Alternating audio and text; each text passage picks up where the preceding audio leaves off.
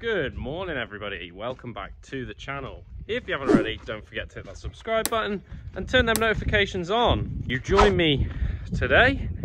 I'm just gonna grab a few bits out of the truck here, doing a little bit of work on our sprayer today. So in the back of the truck, I have got a new set of nozzles. In here I have got some rubber seals. These are our nozzles and these are our nozzle caps. So today I'm going to be putting these new nozzles and caps onto our sprayer. So we'll take a look at the sprayer in a minute because we've not actually seen that as of yet. A bit of an update before we get into this one. Weather, well, it looks lovely today. It is currently the end of May. This time last year silage was done and we've been finished about a week now. But at the moment, we are not cutting grass. We're hoping to cut within the next few days. Biggest issue we've got, it has not stopped raining for the past 3 weeks. The fields, a little bit messy, and the cows were, up until about 3 days ago, in a right mess. It is just starting to dry up a little bit here, but they are currently down there on the middle field, so they're grazing that off. What else have we been up to? It's been a while since I last posted. Just not really. Well, we've had loads going on. Oh yeah, you'll have seen in the last video I was on about the wall. There is the wall now done. We have still got to put the capping stones up on top for it to match like that one. So there's a job that has been completed. It's been a couple of months since I last filmed. Crazy stuff. I've actually been this last week working with Jake and his dad again. We're doing some fencing. I've not been at home. And also, let's drop them down there. Pick our other stuff up. So here's the sprayer. I never know how to say that name, so we'll leave that. Berthoud. I used to call it a Berthoud. 25. So this is, well, yeah, sat on my tractor. We got 21 meter sprayer. Very good sprayer actually. So today I'm changing the nozzles on here, which you will see. It's literally just a case of unscrewing these, dropping them off.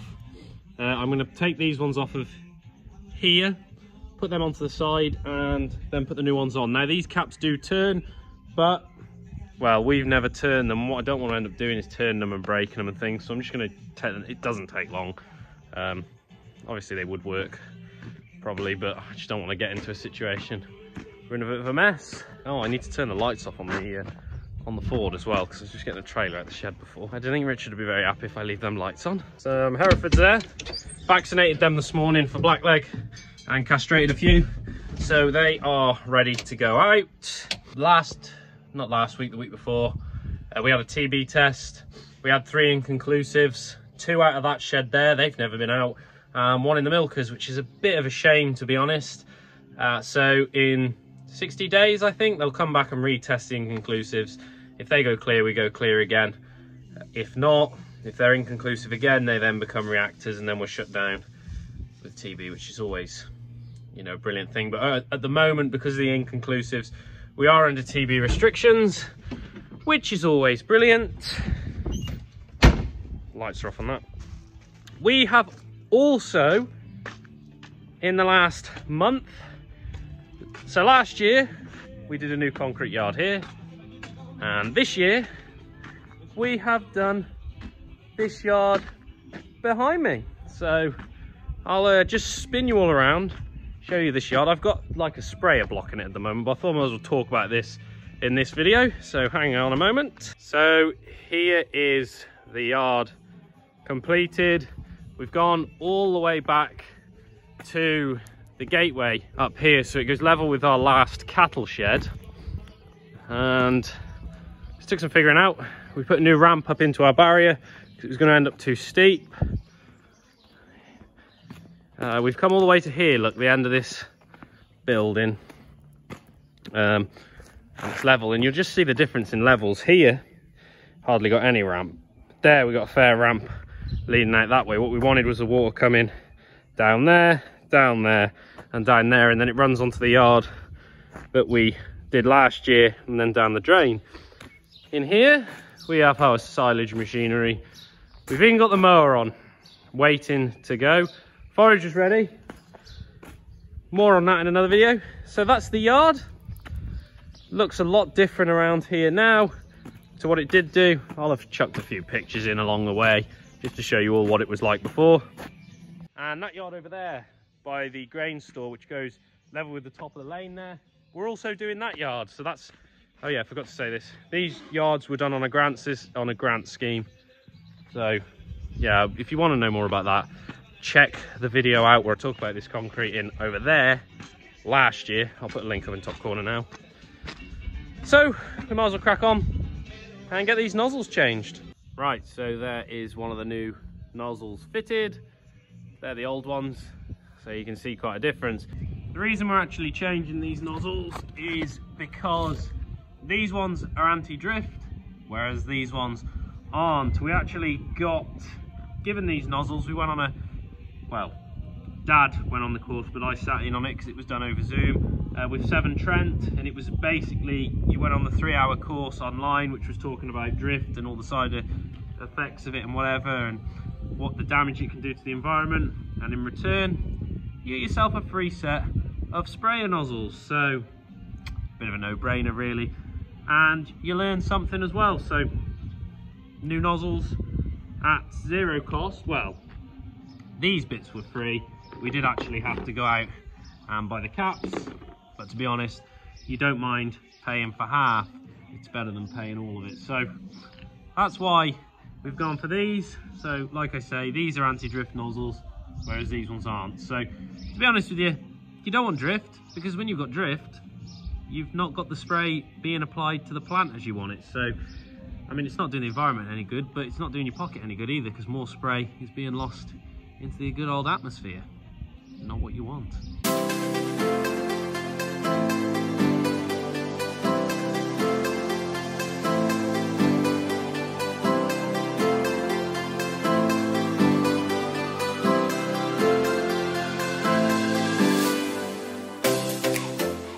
So this is a really simple, just give you a bit of a tutorial on these nozzles. So you have got this bit and this cap. So you plug your cap right onto the end of there, like so, and then you get your cap, the other cap thing, and slot your nozzle down. Make sure that it's coming through as it should, and then you just pop that through there. It'll click in, and then in the back here we need something to seal this, so we just grab one of our rubber seals, pop that in there, and then you can come with me along to where we've got to, which is here.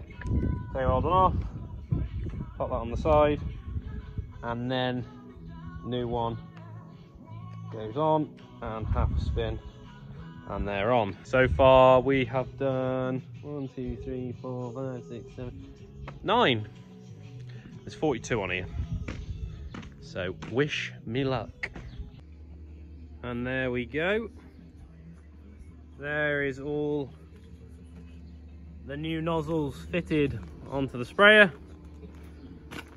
and it looks a little bit smarter for it as well. Actually, they're a nicer nozzle.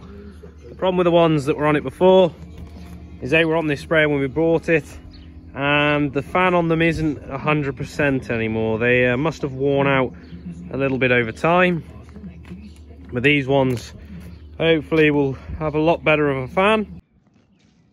So there's all the new nozzles fitted. So Dad and I are just doing a bit of calibration on this now. So we're actually putting these nozzles on just in time for doing the flag leaf spray, but with the flag leaf spray we're actually reducing our application rate. So usually we spray here at 200 litres to the hectare. We're actually reducing to 100 litres to the hectare, and I believe it's for better coverage on the flag leaf. Is that right? What? I'm putting less on for better coverage on the flag leaf. Yeah. Yeah, that's right. So, for anyone who isn't in the know on this sort of stuff, got a chart here with all application rates. So we are on the blue bubble jet nozzles here. So currently what we run the sprayer at is around about 2 bar on the other nozzles, which gives us 200 litres to the hectare at around about 6.2 kilometers an hour forward speed, and a flow rate of roughly 1 litre a minute. These are the same. So we've just done a test, and at 2 bar on the gauge there, we are getting around about 925 millilitres. We should be getting 980 millilitres, so we're slightly below. So we're going to work the calculation back now to figure out what speed we need to do to apply the 200 litres to the hectare. Then we're going to drop it down to 1 bar, which then at 8k will give us 104 litres to the hectare, which is roughly what we want to be applying. So we will crack on with these calculations. Well, Dad will. Look, he's got his thinking glasses on down there and his lovely pink gloves he just finished milking. Look at, he's loving the gloves, very trendy. So we'll catch up a little bit later on.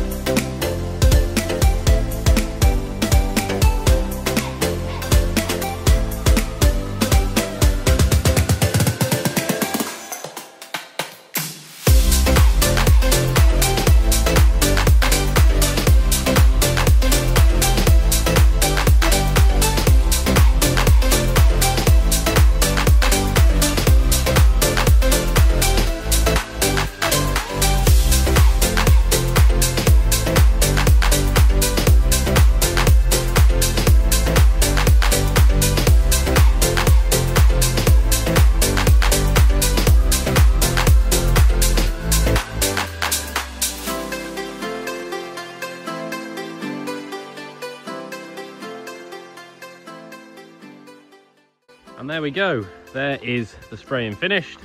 You'll have just seen a little clip of Dad doing a little bit of spraying on one of our wheat fields. Now you'll see there are a few bare patches in the tram lines. That's because when we did the spraying in the back end, we did end up digging a few ruts in the field, so we've been through them with the subsoiler. Just stops any damage to the baler and combine when we actually come to combine in time, and they were almost at the stage where you couldn't travel in them with the tractor. But we needed to get the autumn sprays applied to control the weed in them fields. It just is cheaper to do so in the autumn than it is in the spring. The sprayer application went perfectly for us. We cut down, as I was saying earlier in the video, to 100 litres to the hectare. It was around about 116. We actually went and calibrated the tractor as well with its speed, and it turns out that on the speedo the tractor's reading 1 kilometre an hour, let's try to think now, faster than what it is. So basically for us to travel 8 kilometers an hour in the JXU, we actually have to do 9 kilometers an hour on the speedo, which is a bit of a pain when you're just going off of the speedo readings, but we know that now for future references. Anyway, that brings us to the end of today's video. Hope you've all enjoyed this one, something a little bit different, and it's been a while since I last posted. Couple more videos to come very soon. We've got the mowing and the silaging, so all to come within the next couple of weeks. I'd like to thank you all for watching. Don't forget to like and subscribe, and we'll see you all in the next one.